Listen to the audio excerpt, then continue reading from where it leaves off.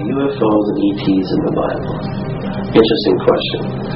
We got to define our term a little bit, I think, right? So, in as far as there were sons of God coming down, there are demons coming down, then yes, there are aliens, because the demons of yesterday are today's aliens. That's really the bottom line. They're not aliens from some distant galaxy or from the Pleiades system or anything like that. They are very much from here. They're demonic. And so, in as far as there were demons, then yes.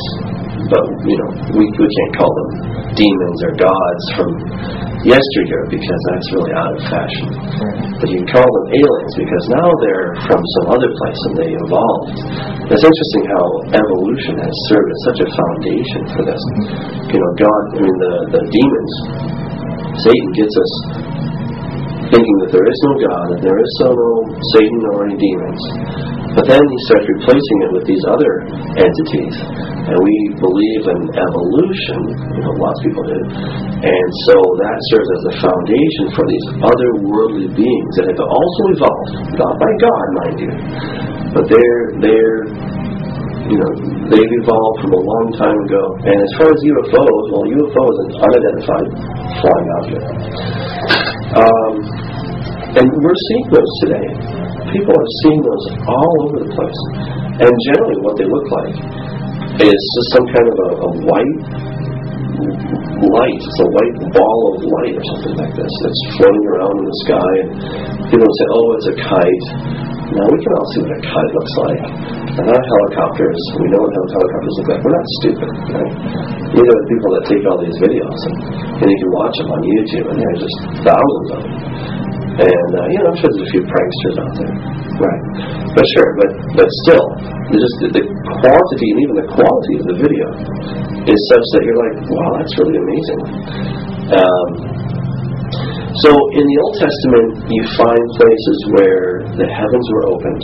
For example, in 2 Kings chapter 6, Elijah and his servant are surrounded by the Syrians. They wake up one morning and the servant goes outside and he sees all these guys. He's like, oh boy. He goes back and says, Master, we're done. And Elijah, he's just very calm and he prays, oh Lord, I pray you'd open his eyes. And so God opens the young man's eyes and he looks all around him and he sees these horses and chariots of fire.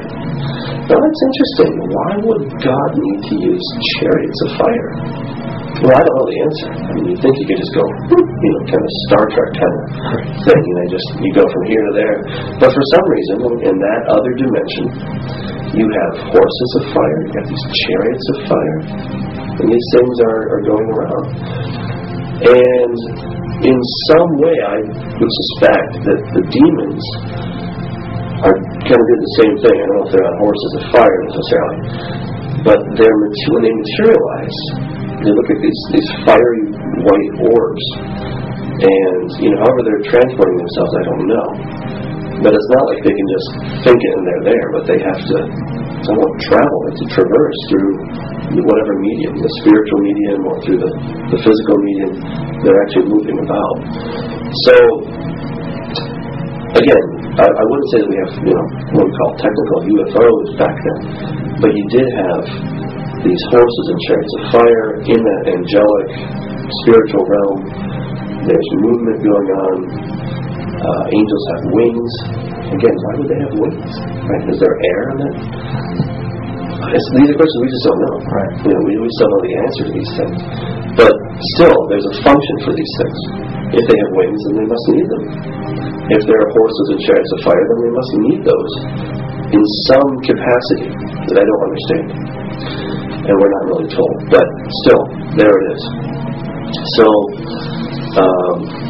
what we're seeing today is a resurgence. We're not so much a resurgence, we're seeing a breakthrough of that realm into our own.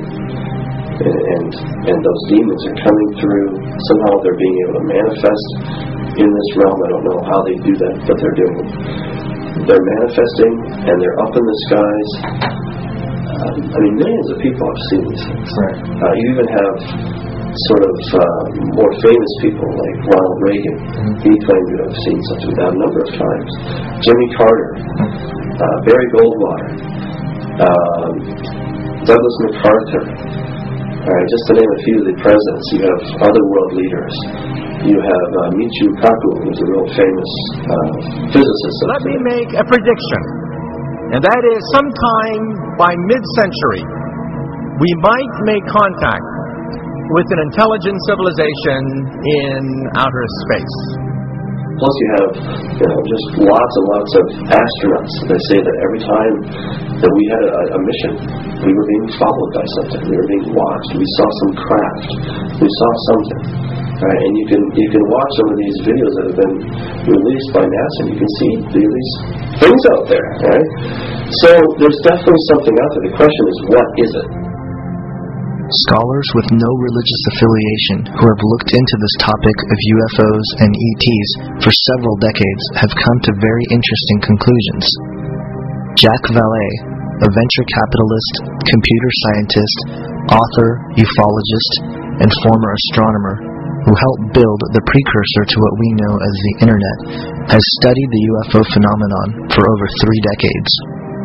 After looking into the relationship between UFOs, cults, religious movements, demons, angels, ghosts, and psychic phenomenon, Vallée changed his proposed hypothesis from the UFO phenomenon being an extraterrestrial origin, in other words, craft and beings from another planet or faraway galaxy, to a multi-dimensional visitation hypothesis, or interdimensional.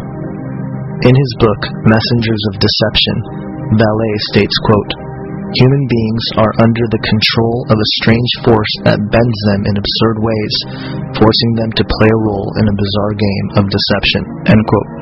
Later in the same book, he states, quote, "The UFO phenomenon represents a manifestation of a reality that transcends our current understanding of physics. The UFOs are physical manifestations that cannot be understood apart from their psychic and symbolic reality.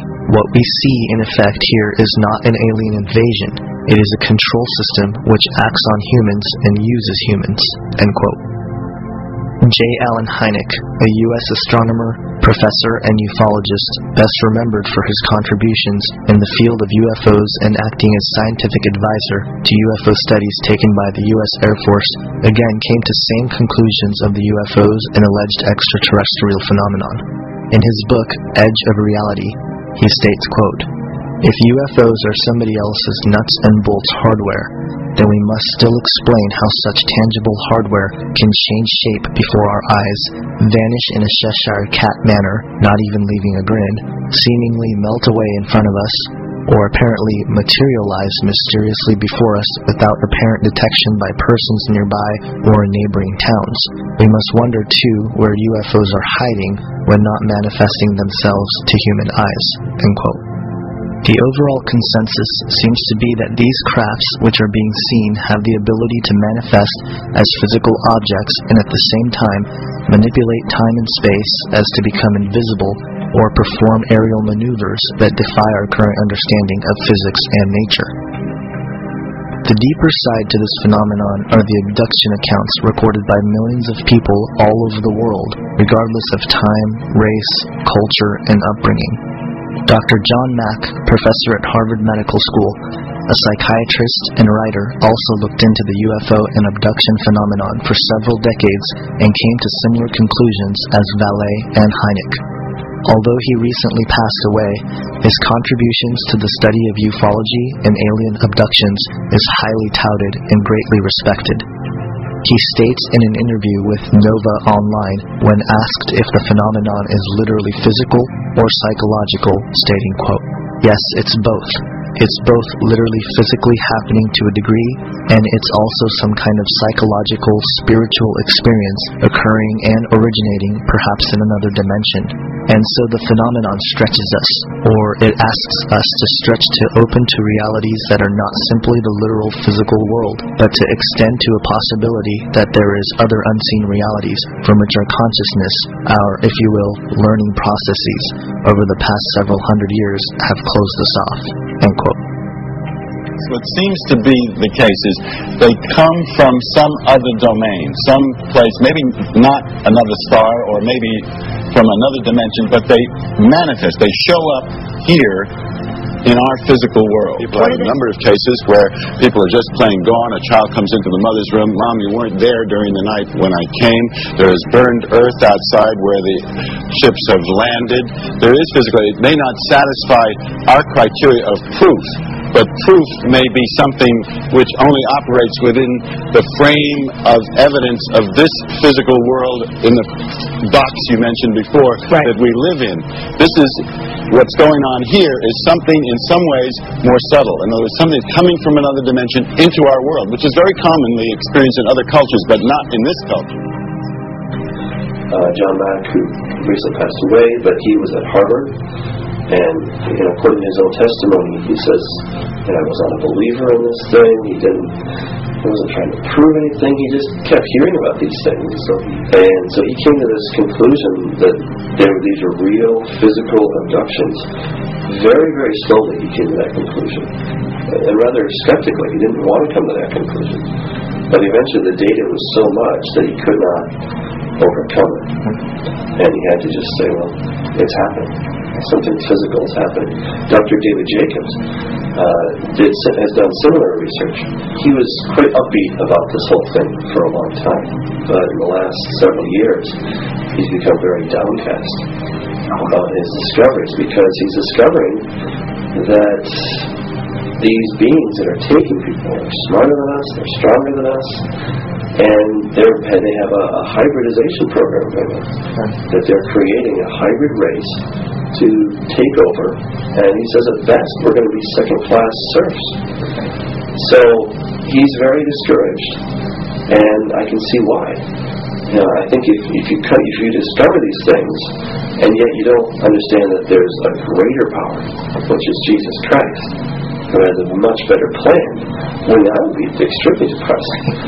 In a way, I'm sort of upbeat about the whole thing because I see that we are getting very close to the end. But it's also kind of scary. There's just crazy things going on. Dr. David Jacob, an associate professor of history at Temple University, specializing in 20th century American history and culture, has also studied the UFO and abduction phenomenon for over 40 years. In an interview with L.A. Marzulli in the book Alien Interviews, Jacobs comments on the alien abduction phenomenon, stating, quote, "This is a phenomenon that is either psychological or it is happening. There is very little in the middle. I have learned that the abduction phenomenon is vast, global, and it occurs with great frequency." End quote. Whitley Strieber, in his classic account of an alien encounter in the book Communion, records his experience with these entities, stating, quote, "I became entirely given over to extreme dread. The fear was so powerful that it seemed to make my personality become evaporate. Whitley ceased to exist. What was left was a body in a state of raw fear so great that it swept about me like a thick, suffocating curtain, turning paralysis into a condition that seemed close to death. I died and a wild animal appeared in my place." End quote. Then, in a later release in a book entitled Transformation, The Breakthrough, he dives deeper into the experience, stating, quote, "Increasingly, I felt as if I were entering a struggle that might even be more than life and death. It might be a struggle for my soul, my essence, or whatever part of me might have reference to the eternal. There are worse things than death, I suspected. So far, the word demon has never been spoken among the scientists and doctors who are working with me. Alone at night, I worried about the legendary cunning of demons. At the very least, I was going stark, raving mad." End quote. Then later in the same book, he states, quote, "I felt an absolutely indescribable sense of menace. It was hell on earth to be there in the presence of these entities. And yet I couldn't move, couldn't cry out, couldn't get away. I lay as still as death, suffering inner agonies. Whatever was there seemed so monstrously ugly, so filthy and dark and sinister. Of course they were demons. They had to be, and they were here, and I couldn't get away." End quote. According to many researchers in the field, and even the people who have directly experienced this phenomenon for themselves, all seem to agree that there is a spiritual element driving this phenomenon. It is clear that there is a metaphysical nature to the UFOs and the alien abductions themselves.